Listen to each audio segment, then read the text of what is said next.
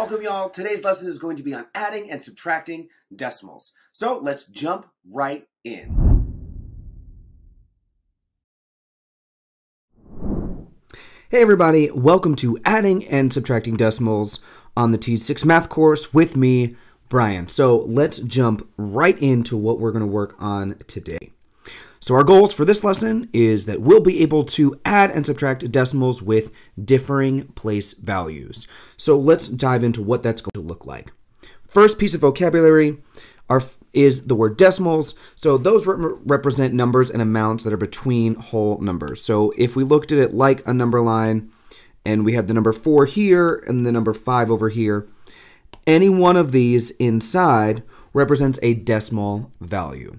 Same thing with fractions, but if we were over here, that could be 4 and 34 hundredths. Here might be 4 and 83 hundredths. Again, all of these represent amounts between whole numbers. Our first key point, and this is one that is going to be very specific for just addition and subtraction. So remember, this is just adding and subtracting. Don't take this with you when you multiply or divide, as there are different rules. But our first rule is we're going to line up their numbers by their place values. So if we have 4 and 62 hundredths, I'm going to write 15 and 8 tenths. So before I add them, I make sure I line up the decimal point. That's just a good check to make sure they're aligned. And we'll talk about this again, but it's making sure that all our place values are lined up. So all the tens are in this place, all the ones are here, tenths, hundredths, all the way there. Lining up the decimal points, make sure that your decimal points, that all your place values are lined up. If there is no decimal point, it goes to the right of the number in the ones place. So this number right here is a whole number. How do we know it's a whole? Because there is no decimal piece. But once we have that, it goes here. This is the tens place, the ones place, which leads us to our decimal point to go to the right of the ones place. This is going to be helpful if you have whole numbers or when you do have whole numbers in your problems.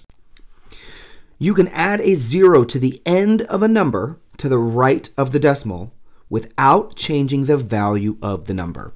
So 46 and 8 tenths can also be written as 46 and 80 hundredths, can also be written as 46 and 800 thousandths. We could continue forever. It does not change the value. They can be also cut off because they do not hold any value, but sometimes we do add them on to make addition and subtraction a little bit easier for us. 4, if there is an empty spot in a place value, you may add a 0. So what that means is if we look at our place values, our decimal points lined up, we can see that right here above the 3, there's a blank space. I can add a 0 here without changing the value. Do you have to do this? No. But oftentimes with subtraction, we make mistakes, we forget there's a 0, and we bring down the number below to the bottom of our answer. So make sure that if it helps you to put a 0 in there, do it, and then you would add or subtract like normal. That 0, again, does not change the value of the number. When you add or subtract, you're just going to do it as if they were whole numbers. So if we took the problem from before,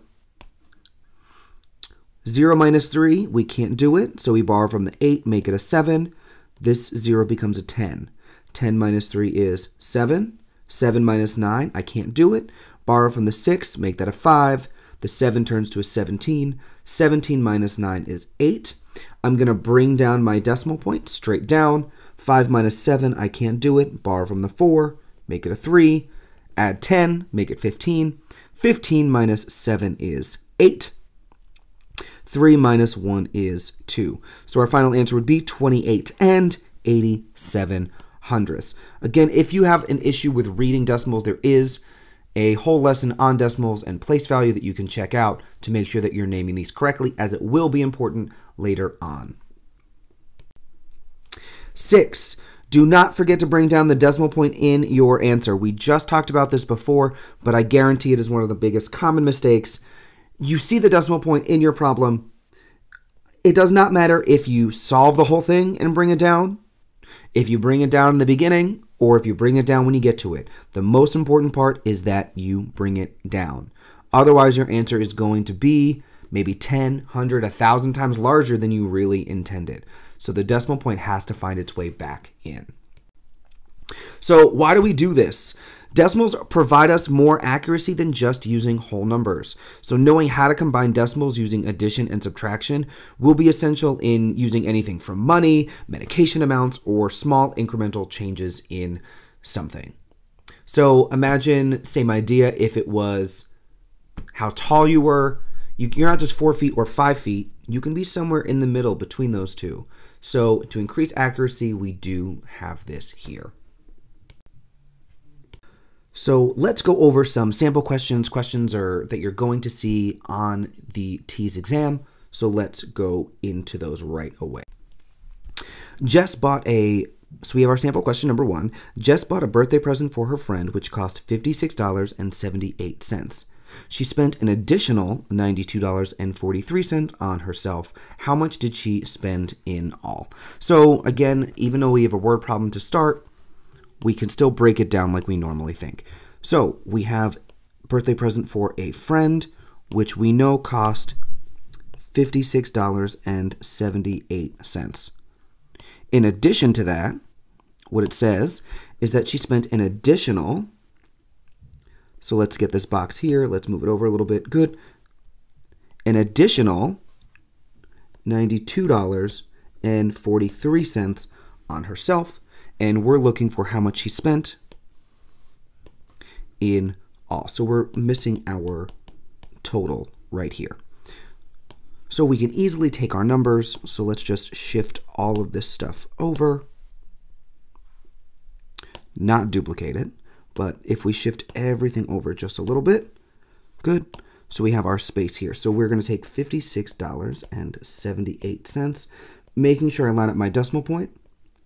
So I can put 43 on this side, 92 on this side. Now what I just showed you is also a really good method for if you're unsure where to start. You can start with the decimal point, line up everything to the right and to the left. And now I'm just going to add like normal. 8 plus 3 is 11, drop the 1, carry the 1. 1 plus 7 is 8, plus 4 is 12, drop the 2, carry the 1. Notice I did bring down the decimal point as I worked through, just so I didn't forget. 1 plus 6 is 7, plus 2 is 9, 5 plus 9 is 14. Since 5 plus 9 is in the front, we do not have to carry anything over, we can just write 14. So we know that she spent $149.21. Some problems do require some context, so just make sure you do understand what that amount or what that number represents. In this case, it is dollars. All right, let's look at sample question number 2 and that beautiful chunky handwriting that's right there. So again, we notice that there's 3 spots after the decimal here, 1 spot after the decimal here, which means that you are going to have to spend extra attention to make sure your decimals are lined up. So I'm just going to rewrite my first number. And this is where you might want to do the decimal point. To the right is a 5. To the left is a 23. Now, personally, I do like to add in extra zeros. It just helps me not even pay attention to anything. It just makes addition a lot easier. I don't have to think about it. Really great when we get to subtraction. So 9 plus 0 is 9. 7 plus 0 is 7. 6 plus 5 is 11. Drop the 1. Carry the 1. 1 plus 5 is 6. Plus 3 is 9. And 4 plus 2 is 6. So right here we do have our answer of 69 and 179 thousandths. All right, sample question number 3. We do have 3 numbers here. If you notice, they also have 3 different amounts underneath. So instead of being confusing, we make sure that we might have to add some placeholders in here. So I'm going to take my first number, 34 and 8/10. Now, you've also been told that sometimes addition, you like to put the larger number on top. Honestly, it doesn't really matter as long as everything is lined up. So 3 and 492 thousandths. Again, I start with the decimal point, 5, 6, and here is the 4. I check, everything is lined up. I know that it's all addition.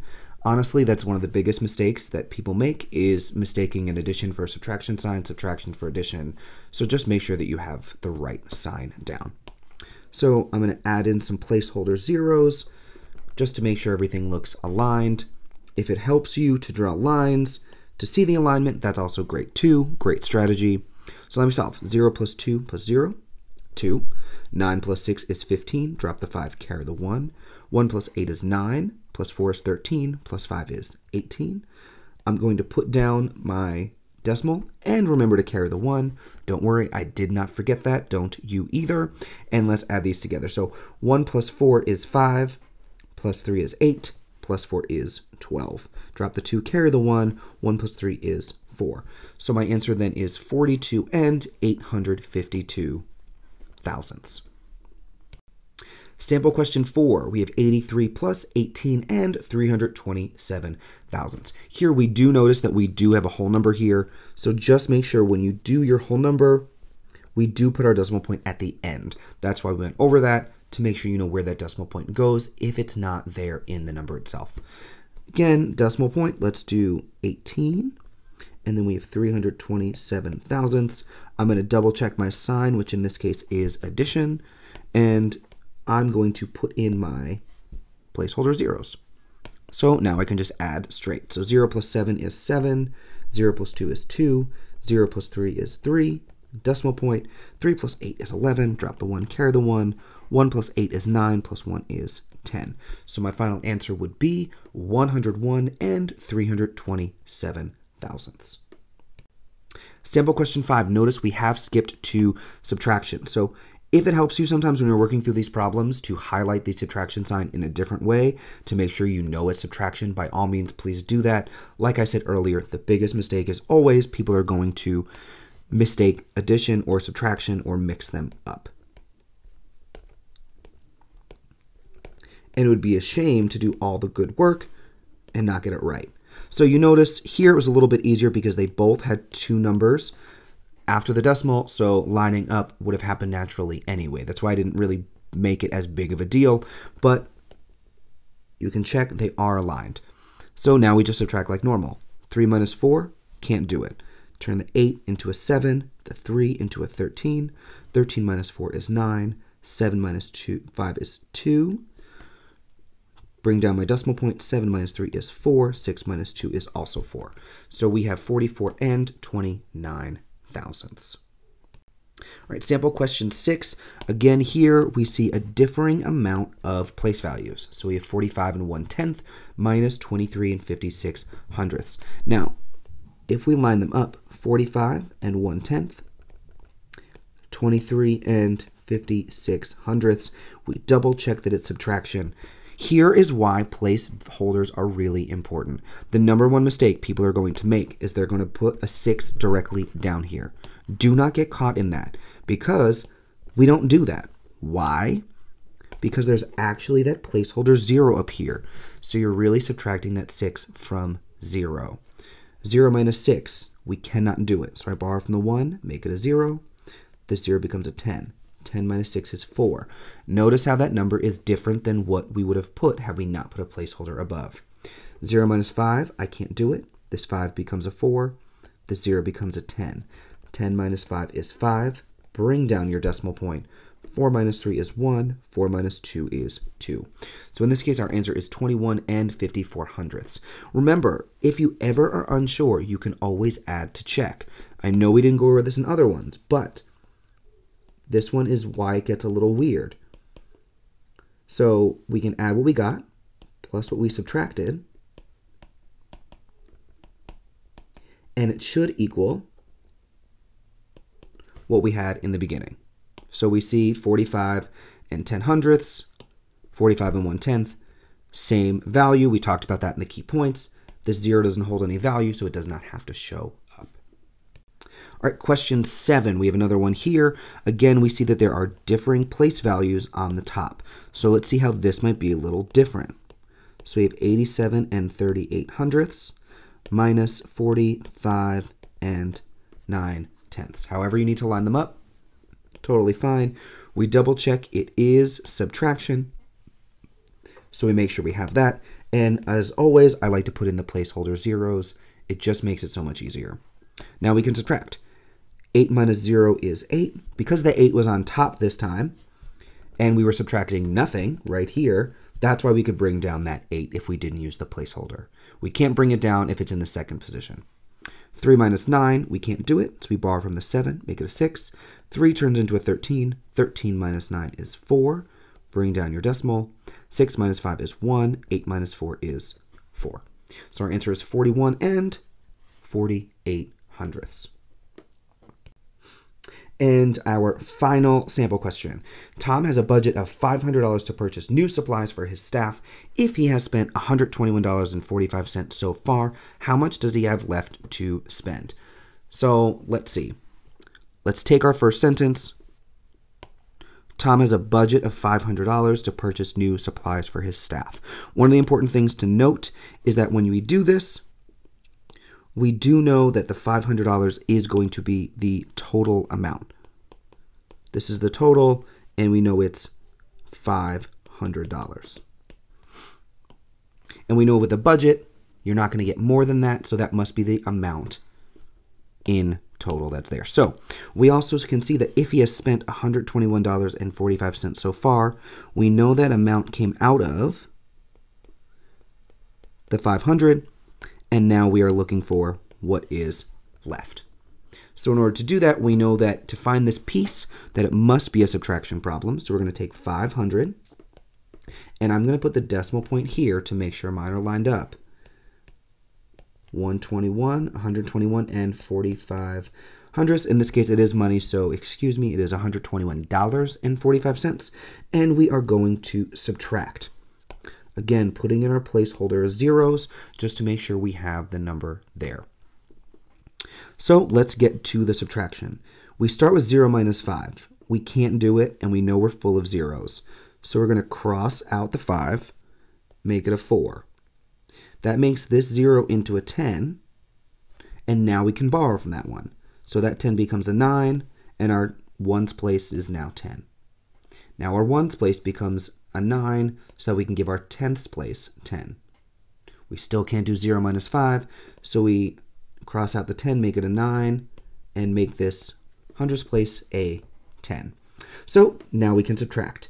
10 minus 5 is 5, 9 minus 4 is 5, decimal point. 9 minus 1 is 8, 9 minus 2 is 7, 4 minus 1 is 3. I'm going to include my dollar sign in front, so Tom has $378.55 left. That becomes our final answer. All right, y'all, it is your time to go forth to try these out on your own. Remember, line up your decimal points. That is the best key to make sure you get the right answer. Add in placeholder zeros, secondly. And 3, add and subtract exactly as you would normally. You got this, and I cannot wait to work with you again. Good luck. Y'all, that was wild, but congratulations on crushing another lesson here at Nurse Hub. You should be proud, and then continue working to make sure you fully understand everything that you just watched. Remember, practice is the only thing that we need to make ourselves better at all of these topics. Good luck, and I hope to see you soon.